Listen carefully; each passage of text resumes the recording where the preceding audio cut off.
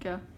Okay, so good afternoon, and today what we're going to be talking about is the microscope and how to use it. So you're going to be using two different kinds of microscopes in the lab today. You're going to be using the stereo microscope, also sometimes called the dissecting microscope, and you can see that right here. And the thing about the dissecting microscope is that you have one set of lenses. That's your oculars. That's these lenses here. You don't have objectives here. And notice that you don't have a stage that's suspended here. Your stage is right here. So when you look at this, you're going to get some magnification, but you're going to not be able to see quite as much as you can with a compound microscope. And the reason that this is not called compound is there's not two sets of lenses. All right? So with this, you still have two oculars, and it's important that you move the oculars back and forth, and you can see how they move back and forth based on the distance your eyes are apart one from another. So when you look into a binocular set of oculars, you're going to put your face right here, and you're going to have the bridge of your nose very close to the edge of where the oculars are. And what you're going to do is you're going to start out, you may see just black, so then push in the oculars, and now I see white, but there's like a line in it. It's like I have to move my head back or forth. What I want to do is keep pushing until I see one circle. Your eyes should not be touching the oculars themselves. So notice the distance my eyes and my face are from the microscope. That's very important. Okay? So now what I'm going to do is show you this microscope. We'll move this one out of the way and focus now on this microscope. This microscope is a compound microscope. There's a few of these. These are a monocular, but this is still a microscope or a lens. And then also you see we have objectives, okay? So this is a compound microscope. We have a mechanical stage, all right, that we see here.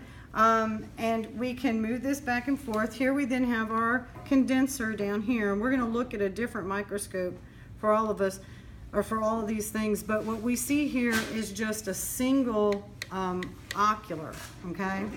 And so in some cases, we'll be using this, but it's still a compound scope.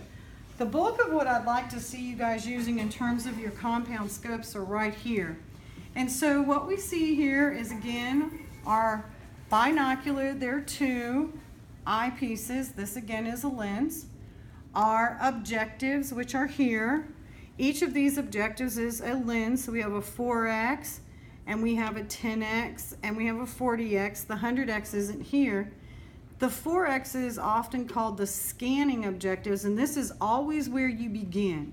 You always start with your microscope on this objective, and when you're done with your microscope, you always return it to this objective, okay?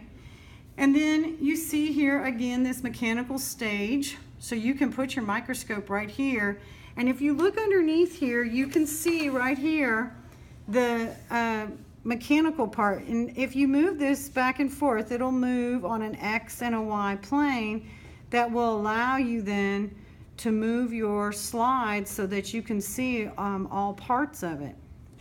Also under here, you'll notice the condenser. That's this structure right here. And what this condenser does is just exactly what its name implies. It condenses the light so that it makes a cone of light that's narrowing up and going right through the sample. And so with the condenser, what you're going to do is once you put your slide on, you're going to adjust it so that the intensity of the light is just exactly where it needs to be right where it's giving you the most magnification. If it's too low, the light will be spread out and you won't have the correct amount of magnification. If it's up too close to the slide, it'll be too tight and the light will be too bright and it'll wash out. You still won't be able to see. So this condenser and where it is very important. Generally speaking, it's going to be most of the way up, and then you have and can adjust over time. On this condenser, notice you have this little flap. Okay, I don't know if you guys can see it, but it's here. This is the iris diaphragm, and what this does is open and close a door that allows for more or less light to pass through a little hole. So it's named after the iris of your eye. So you have a little pupil and light can go in and out, and your iris closes or opens, allowing more or less light through, and that's the same thing we've got here. Then finally down here at the bottom, this is the light source, and this can be turned on. The switch that turns it on is in the back, all the way in the back. And so my camera crew is going to come back here and look at this switch. Here it is right here.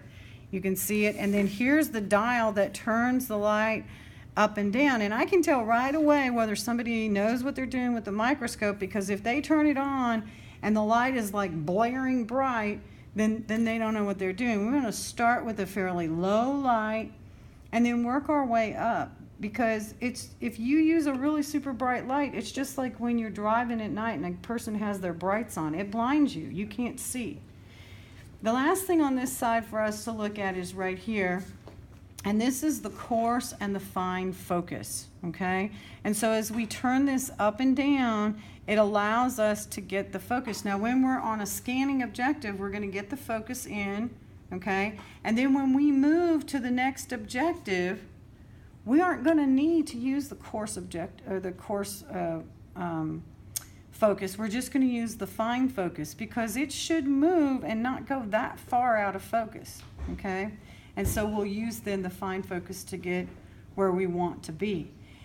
Now, the last thing I want to tell you about these oculars, because I want to focus on this ocular one more time. I'm going to let my camera crew get back in position here before I do this, okay?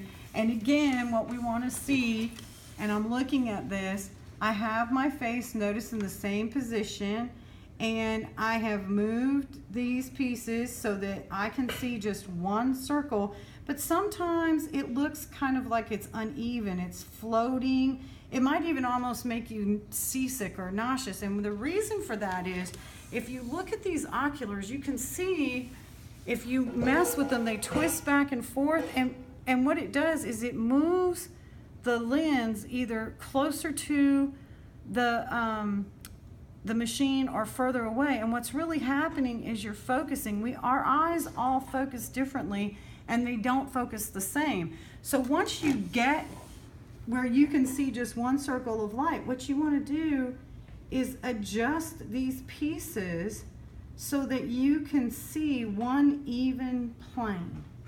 And that allows then your eyes to be, this scope is now perfectly adjusted for your eyes. If someone else comes along and they want to look through your microscope, they may need to adjust the pieces and then adjust the eyes. So now it's adjusted for their eyes, okay? It's important that you be able to use the microscope appropriately. So while we will be using a camera to take pictures, and that camera will fit into the oculars. If we move over here, my camera crew is going to come and look at this.